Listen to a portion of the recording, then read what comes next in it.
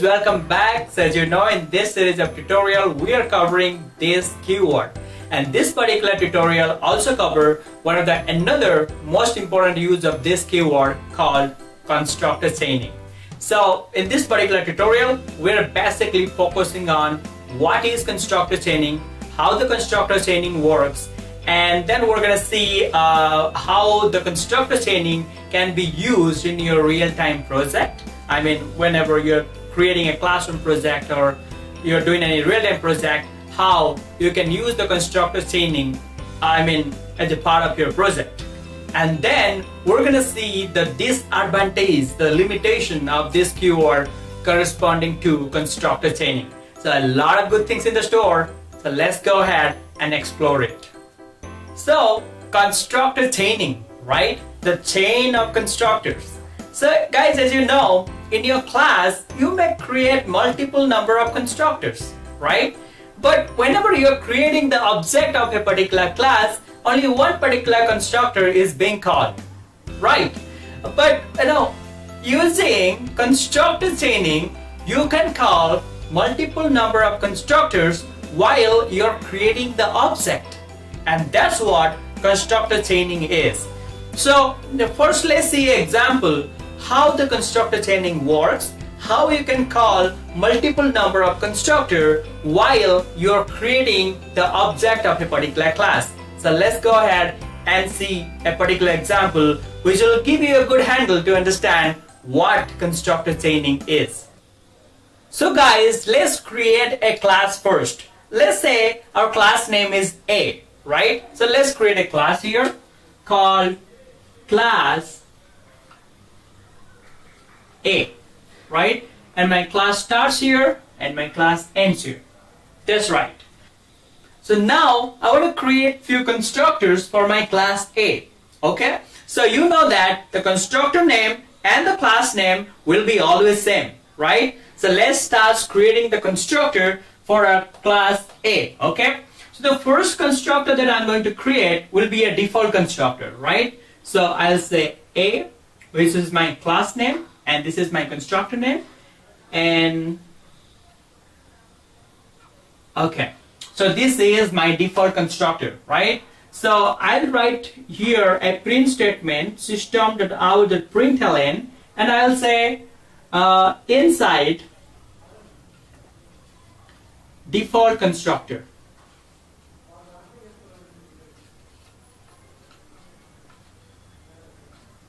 Okay, so this is my default constructor, right? So now let's create another constructor for our class A which accepts an integer as its argument. Okay, so let's create another constructor here. I'll say A, and again it accepts an int variable as its argument.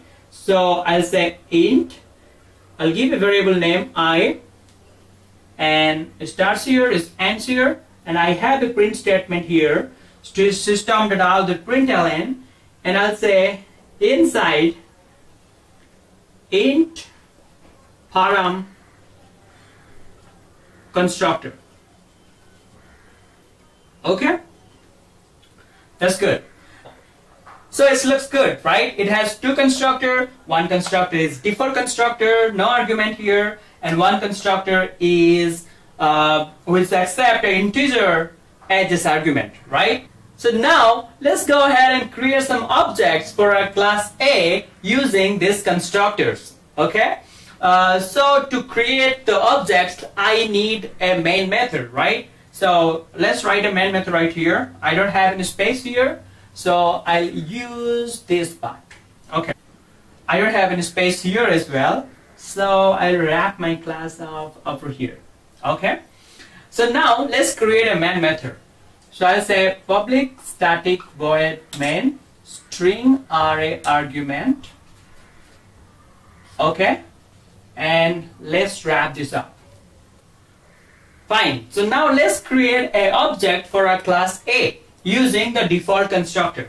So I'll say A1 equal to new A, right? So while compiling, the JVM will check is there any default constructor available here yes, it's available. So it will go inside this and print this statement. So our output will be inside default constructor, right? Inside default constructor, whatever written here. Okay? So now let's try to create another object using this constructor, right? So I'll say A2 equal to new A of, if I want to use this particular constructor, I want to pass an integer variable, right? So I'll pass here 10, right? Now again, this constructor will be called and this particular line will be printed in the console. So inside int param of the constructor, this line will be printed in the output. Okay? So guys, what we understand from here, whatever constructor we are using while we are creating the object, the same constructor, the matching constructor is getting called, right? For example, here I'm using the default constructor, so default constructor is getting called. Here I'm using the int param constructor, so the int param constructor is getting called. But what if I want to call multiple number of constructor while creating a single object? So what I mean by that is, if I want to use 1 or 2 or 3 or 4 constructor while I'm creating a single object, then how can we do that? And for that, we need to take the help from this keyword, okay? So what I want here is, whenever I'm creating the A class object using the default constructor, I want to use this constructor as well as this constructor. So in the time of the single object creation, I want to use both this and this constructor, okay? And as I said, for this we need to use this keyword, okay? So let's go ahead and do that. So here what I want to do, I want to write this, okay? So this, and I want to call this constructor, right? So if you want to call this constructor, the first thing you need to observe here is what thing that you need to pass inside its parameters, what it accepts. It accepts an int value, right? So just write here any int value. Suppose I'm writing 10, right? So right now our no argument constructor is having a this call and is calling a constructor which accepts integer as its argument. So is there any constructor present here? Yes. So the control flow will come here. First this particular constructor will be executed, then flow will again go back to here, then the rest of the line will be executed. So while you are running this particular program, what will be the output? We'll see it over here. So while you are trying to compile your program, what will happen? Your program flow starts from your main method, right? And the first statement is A1 equal to new A, and A is your constructor, which is the default constructor, right? So the flow will come here. So this is the default constructor here. Now the first line of your default constructor is this, okay? So this particular line is calling another constructor which has 10 edges argument. That means it's the int type constructor, right?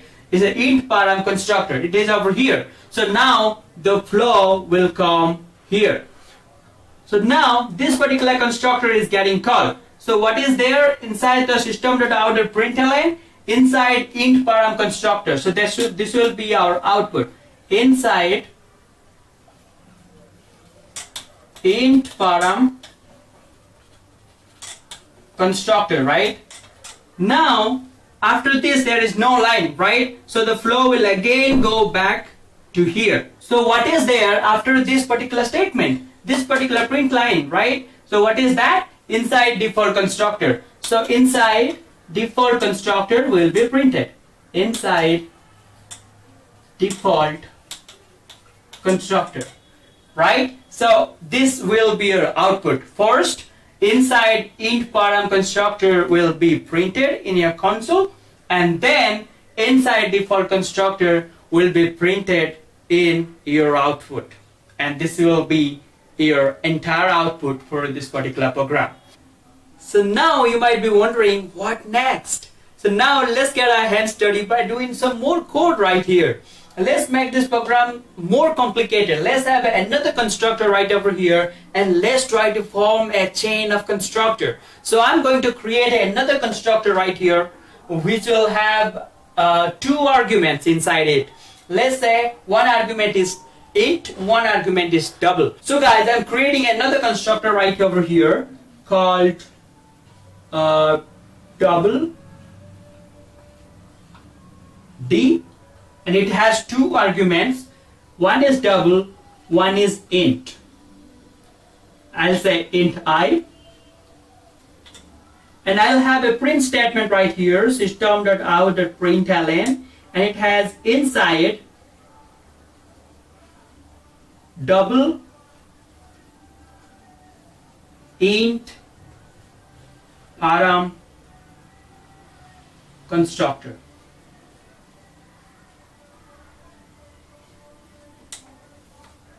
Okay, so now I have another constructor which accepts a double and int value, okay, while you're using this particular constructor. So as of now, the default constructor is calling the int param constructor, right? So now what I want to do, the int param constructor should call the double int param constructor. So if I need to do that, what I need to do, I need to use this keyword, right? So I'm using this here, so I'm writing this, and inside this, what I need to write?